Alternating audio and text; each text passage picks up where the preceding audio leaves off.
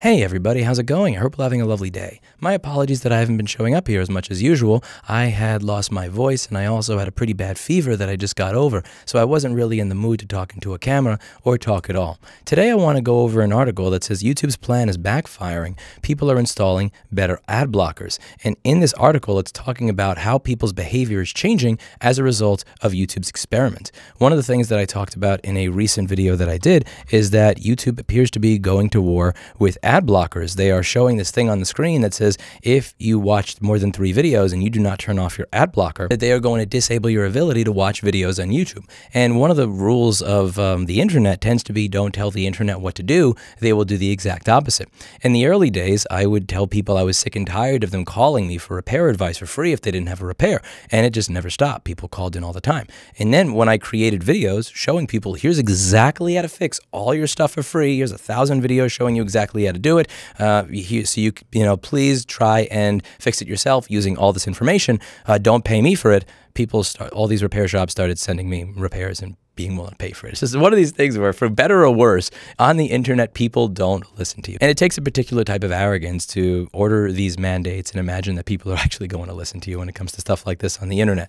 And it seems that people are choosing to install different ad blockers or better ad blockers or try ad blockers where they had not tried ad blockers before. According to this article, Christoph Madraz of Ghostery, one of the more popular ad blockers in Chrome's extension store, says they've seen 3 to 5 times the amount of installs and uninstalls over the past month, with about 90% of the users who are uninstalling it citing the software failing on YouTube. Another ad blocker, AdGuard, said they usually see about 6,000 installations, but that shot up to 11,000 when it wasn't working. However, the paid version of the extension appears to actually be working and blocking advertisements on YouTube, and they say that their user counts increased, reaching about 60,000 on October 18th, which is a fairly high number for them in contrast to past rates. So it looks like people are not saying, okay, fine, I'll do what you're going to tell me, but they're immediately clicking off and experimenting. They're trying new things. They're trying new applications. They're trying new browsers. They're trying new extensions, and they're trying new ways to do it. And when people do videos on YouTube demonstrating different ways that you can view content, and those videos get struck or taken down, it seems like people tend to do the opposite of what YouTube is asking them to do, as you can see by this little graph over here, because it seems like a video may or may not have been deleted around here against the content creator's will, and it seems like the software, I'll let the graph speak for itself over there. The point that I don't see most of these articles addressing is the larger, more important point, in my opinion, which is that a majority of the users of these platforms and a majority of internet users in general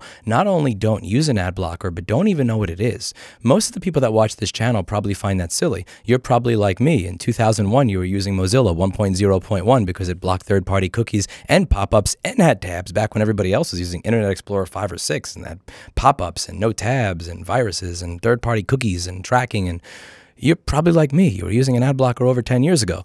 But the reality is that most people, most ordinary users, use whatever the default experience is. So if the default experience is the browser that came with the computer, and that browser is filled with ads, or whatever, it's the most popular one, and that's filled with ads, and doesn't have a pop-up blocker or whatever else, that's what they use. Most people not only don't use an ad blocker, they don't even know what it is. Don't get me wrong, if you tell them I use an ad blocker, they'll know, oh, that must be something that blocks ads. But before you say that out loud, there are hundreds of millions of people probably in the United States that legitimately just don't understand that they can install that in their browser. And for us, it's very easy to get stuck in an echo chamber and stuck in our little niche community of believing that everybody thinks like us. I just look at the stats on my own channel. I tell people I have no problem with you using adblock. I tell people I don't think adblock is piracy. I've showed you videos on Brave browser and other browsers that do this by default. And an overwhelming portion of my audience still watches videos and views the ads. Not as many as other content creators with different audiences. I've compared my stats with other content creators, and my ad viewership rate and CPM rate is considerably lower than theirs, but it's high enough that I know a majority of my audience does not have an ad blocker installed. So when this shows up in the news, when this shows up in Wired and The Verge and Android Authority and Front Pages Reddit and shows up on all these major news websites, you're going to have a lot of ordinary people go, you could block ads? That's a thing? You mean that's not like compiling Gentoo Linux in 2004? I literally just have to click 2 or 3 things and it's free? Wow. And that's the way I think that this is genuinely going to backfire on YouTube. Not just the fact that you're going to get people to use different ad blockers rather than listen to you, but rather that the large majority of your audience that had just kind of been sitting there silent, that didn't really even know what an ad blocker is now going to be woken up into realizing that they exist and that they can use them. There is something called the streisand effect. When you try to delete something from history, or you try to delete it from view, it tends to be viewed more often. And more importantly, when you try to tell people what to do as a mandate, they tend to do the opposite. It's one of those things that doesn't seem to work out very well. And I think the reason that people are pushing back against all of this is because they're realizing that the ad-supported internet fundamentally sucks in many different ways. This article from Wired says that Matthew Mayer, who oversees IO's ad blockers, says that surveys show that most users are not against ads entirely, but they're frustrated with ads that are intrusive, too numerous, or longer than 6 seconds without a skip option. Where the issue comes in is when they feel the line is overstepped. For instance, like I actually at one point in time paid for Bloomberg News. That's $40 a month for Bloomberg News. And when I would use their website, I would go to play a video and there would be an ad in the video. I'm giving you $40 a month. What in God's name makes you believe that you are entitled to give me an ad at that point and that I will still pay you? You are absolutely out of your mind and insane. Not only am I going to stop paying you, but I am also going to use an ad blocker and a paywall blocker to access your content, because what you've done, in my opinion, crosses a moral and ethical line. That's a shit way to treat your customers.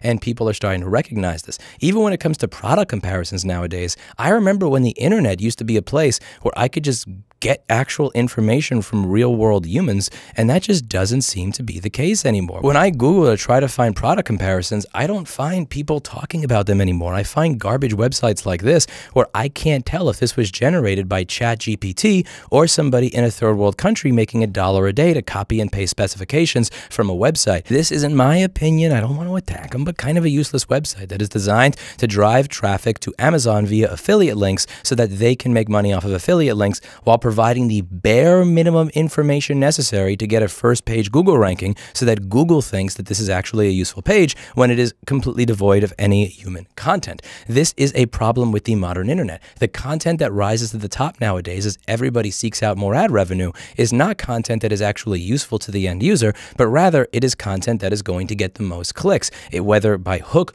or by crook. When it comes to YouTube, content like the content that Jessa Jones, Afrotech Mods, EEV Blog, STS Telecom, Tim Herman at TCRS Circuit, Jesse Cruz, all these people that make amazing content that teaches you how to do very difficult repairs in an interesting and engaging way, is content that people, in my opinion, would be willing to pay for. This is content where they learn something genuinely useful. People would pay for that content, but it has a lower viewership than tech racks throwing a phone down a staircase or lighting bugs on fire. As a result, that content that nobody in their right mind is willing to pay for, but that can get the most clicks because it will give you a cheap laugh, or because it is sensational, or because it will make you angry, is the content that does the best. And the content that gets the most viewership, regardless of its actual value in an ad-supported marketplace, is the content that rises to the top, which is why I am more than happy to accept the label of, quote, extremist if being anti-advertising makes me extremist. In my opinion, the advertiser-supported internet is reaching that late stage where the content that rises to the top is not the best content, but in many cases is simply the content that will make you the angriest or give you a cheap laugh, and is not necessarily the content that is even healthy for you to be consuming. But that's what we are encouraging when we use that, which is why, as a creator that has almost 2 million subscribers, where over 99% of my revenue on YouTube is ad revenue, I have no problem with you using adblock. Not only do I have no problem with you using adblock, but I encourage you to use adblock because I don't think we're encouraging a better internet the way that we are doing it right now. I stand by my assertion that I genuinely believe that YouTube is not a profitable company,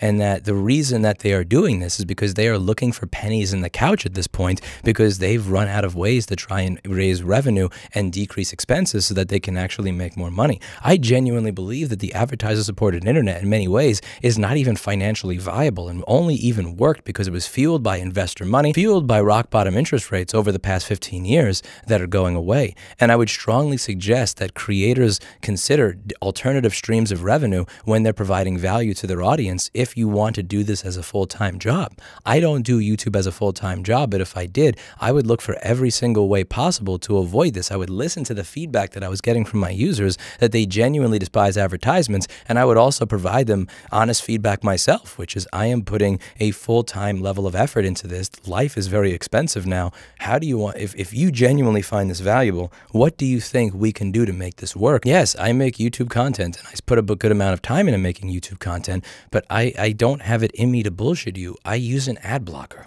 Like on my own computer. For me to tell you to not use an ad blocker when I use an ad blocker because I find ads to be annoying would be the most hypocritical thing imaginable, given how much that I hate ads. I don't have it in me to do that to you. When I tell you that I find ads annoying, when I show you my screen with LibreWolf installed, with uBlock Origin or Brave browser with privacy filters turned on, and then I tell you you shouldn't use adblock because that's piracy.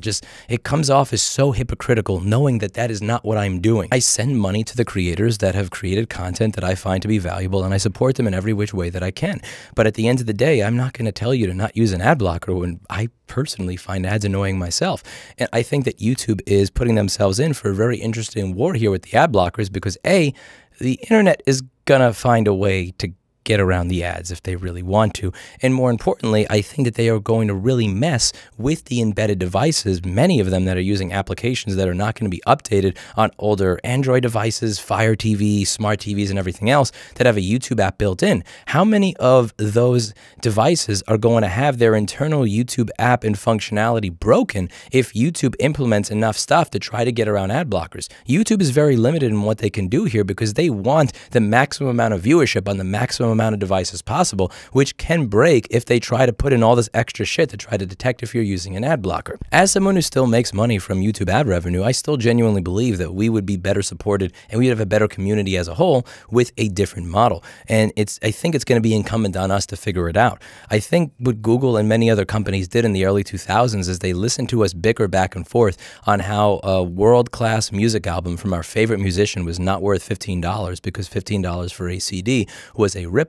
But they realized the same people that would call $15 for a world-class album a ripoff were willing to spend $3 to $4 at Starbucks every day for the shittiest coffee I've ever tasted in my life. And they thought, okay, nobody's willing to pay for this. What else can we do? And I honestly think that this all started going downhill with Gmail in 2004. They realized that as long as we give you 1 gigabyte of free storage and a fast client, that we can literally go through all of your emails and advertise to you based on your most personal communications, and everybody's okay with it. We set the stage for this by saying no to paying for things at every step of the way, but being more than happy to pay with our privacy and our information. And as much as we hate the advertiser world that we live in right now, I think it's incumbent on us as users, viewers, and consumers to take a really harsh look in the mirror and understand that we have a place in the internet of today that we live in, which is completely advertiser supported based on our behavior over the past 25 years. I think we have sent the message that we are not willing to pay for anything, but again, give me a gigabyte of free storage and I'll let you have access to every personal conversation I've ever had for the purpose of advertising to me. The honest to God red pill is that there isn't some sort of crazy conspiracy, but rather that the world is the way it is because of us.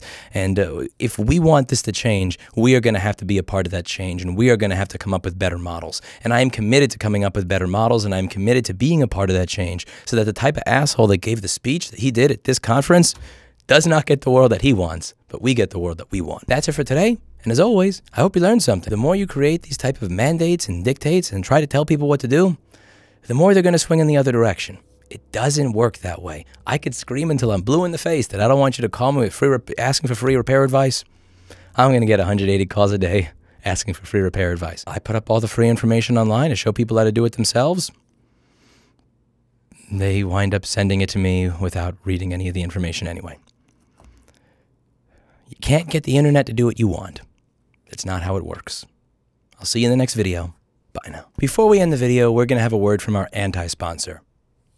Not sponsor. I hear you people with sponsor blocker out to put a timestamp somewhere. Anti-sponsor. What I wanted to do is I wanted to give you some insight into why I believe small businesses and large businesses alike should avoid Inuit QuickBooks at all cost. Inuit QuickBooks is kind of like DigiDesign Pro Tools back in the day, where they made good software that did something that other software vendors were not providing, and then at some point they realized that they had industry dominance because they were the standard, and once they realized that, they stopped caring about creating good software or good hardware. And I feel like Inuit's been doing that for at least a decade now. There are some basic features and functionality that that they have that, in my opinion, they haven't put any effort into making it not buggy or actually work for a really long period of time. So one of the features they have is this receipt recognition thing where you can upload or scan all of your receipts, and then it will match those receipts to the expenses in your bank account. This is very useful, particularly if you're somebody that gets audited all the time, because you won't have to look up your receipts manually. Instead of like having to look up a receipt when somebody says, okay, prove that this expense was real. Prove that you bought this Samsung S3 phone for a data recovery job, or prove that this $200 was spent on this, and then having to look it up, you can literally give them access to the account and say, every expense in my bank account has a receipt attached to it that explains exactly what it is for. And it makes the process of going through audits a lot easier. I can save that from experience. And having to match each individual receipt to each individual expense manually can be a bit of a pain in the ass. So the feature and functionality whereby it will look through all of your receipts, so look at the date, and then look at the price and actually match it with an expense is cool. The problem is that this feature doesn't work. But more importantly, not just that this feature doesn't work or it works less than 20% of the time, the entire system that they use for storing these receipts is fundamentally broken in a way that's very concerning when you consider that what Intuit is selling you is a product that is going to be managing numbers. You're trusting the program with numbers when it fundamentally cannot get some of the very, very basics right. And it really does make me wonder how stupid I am for continuing to use this and not making it an immediate priority to migrate to something else rather than just use it because it was a software that my accountant told me to use when I started using him 13 years ago. So one of the features of QuickBooks is that you can upload receipts, and when you upload the receipt, if the software is working as it's supposed to, which it never does, it will actually read the content of those receipts and then will automatically match it to your transaction. And one thing you can see here is that it has done that for none of them. So if I have a page with 20 transactions, the receipt matching feature will work for one of them. Now, sometimes people will say, well, maybe the handwriting was bad on the receipt, if it was something where you left a tip, or maybe the receipt wasn't printed well. And here, in this case, what I do is I actually have all of my employees make all of their orders to a single email account, and then I export every single one of the emails as a PDF, and then I upload it to QuickBooks. So I just wanted to show you how this can work. So sometimes when it doesn't work, I'll re-upload it, and there'll be duplicates. And I just wanted to show you a little bit of how buggy this is. So I'm deleting all of the receipts so that I can start fresh. And as you can see here, it says I have 744 uploaded in the bottom corner. Now, if I click over here on this, it looks like it's selected 10. So 1, 2, 3, 4, 5, 6, 7, 8, 9, 10. So 10 are selected. Back to what I was talking about before with buggy random crap. So before it probably showed like 500 to 700 receipts here, and I was slowly deleting them all until I got to 0. Now, once you get to 0, watch this. I'm going to go over and I'm going to refresh the page, and you're going to see a typical thing of any sort of Intuit buggy garbage software. When I click reload on the receipts tab, you will think that I have deleted all of the receipts. However, I have not. The first thing you'll notice is that it's going to take forever to load because it is a piece of Intuit software. The second thing you'll notice is that when I scroll all the way down over here, not only do I not have 0 receipts, but I have 2,109, which is more than I even had before I started this exercise of clicking on to delete everything. So watch this. I'm going to delete 10 transactions. Next up, I'm going to click here. I'm going to go batch. And so it said I had 2,109, right? Now it says 1 to 10 of 10. So deleting 10, so 2,109 minus 10 in Intuit math equals 10. And if you're trusting these people with your accounting or your records when they can't do basic math on like list counts, I'm afraid for you. Now again, see how I got to 0? But watch this. There's more.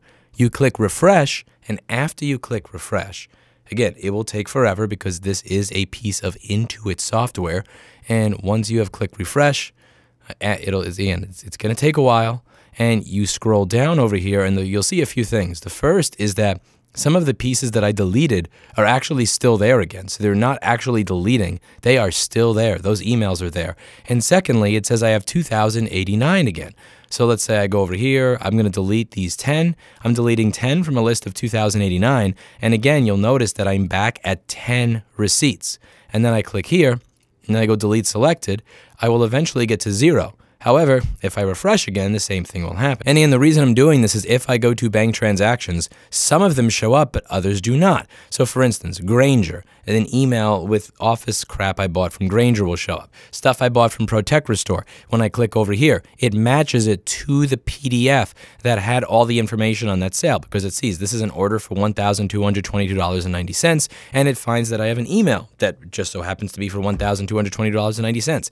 It's recognizing that that number exists in the email, and it's suggesting the PDF match, which is what it's supposed to do. However, for many other sales, it does not do that. For this eBay sale, which I guarantee is in one of those PDFs, it is not there. This Protect Restore one is not there. This eBay one is, this eBay one is not, this Protect Restore one is not, this eBay one is not. So some receipts will sync properly and other receipts will not. So the reason that I'm doing this purge is because there are a lot of receipts that are not showing up, and what I've read online is that sometimes if it sees duplicates, it will not recognize them. So I'm doing what was suggested online, which is purging my receipt count. And again, the problem with purging your receipt count is when you're using a piece of software this buggy, 2,109 minus 10 equals 10 in QuickBooks world. So how do you delete all of these? I don't know. And will this ever work? I have no idea. And will you ever be able to contact Intuit support to figure it out? Good luck with that. I've tried contacting Intuit support many times over the past 13 years. That is not a thing. So what is my goal with this video? What is the point of it? My point is as follows.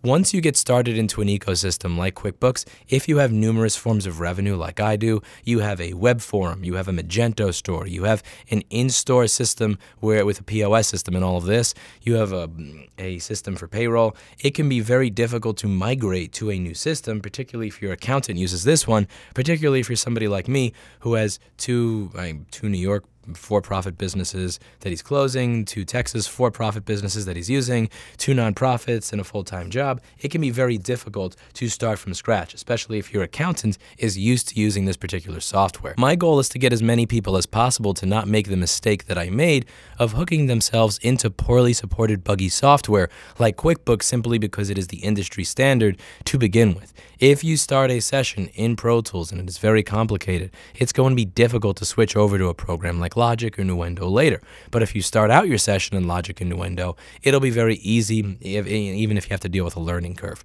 And I'm suggesting that all of you deal with that learning curve of using other software up front rather than simply using what your CPA recommends because he is used to it, because it really will cost you a lot of time and aggravation and hassle later on when basic features and functionality don't work and there's no way to get support for them because the software and the company behind it just doesn't care. Again, Intuit is going to continue to make money off of legacy customers that are using it because their accounting firms and CPAs are used to it, the same way that Pro Tools was going to continue making money and forcing people to use garbage like the Mbox and the DigiDesign 002 back in the day, even though they were garbage interfaces, because of the sheer number of people that were using it as a result of it being the industry standard. It actually gets better if you continue. So right now I've been going through and deleting stuff, matching stuff manually that I found that I could match manually before purging entirely, and 1,846 receipts. I'm on page 61 to 70 here, so I'm on page 6 of many pages. Now you click next, and there's no sign that it's loading or it's trying to load,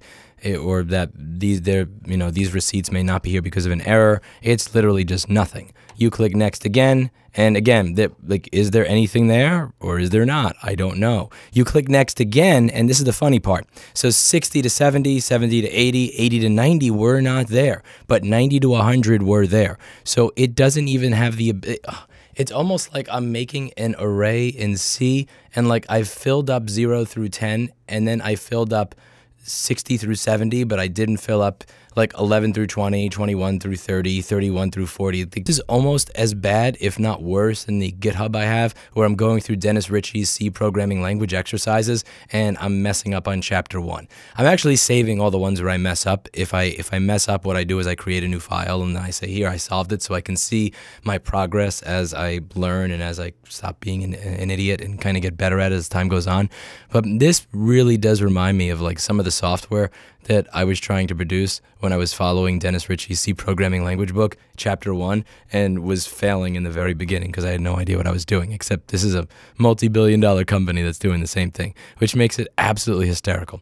After an hour of following the advice that I saw on one of their support forums, which is to delete all the existing receipts, I managed to actually go through and delete every existing receipt. What I did was I opened up about 200 pages because there were about 2,100 receipts.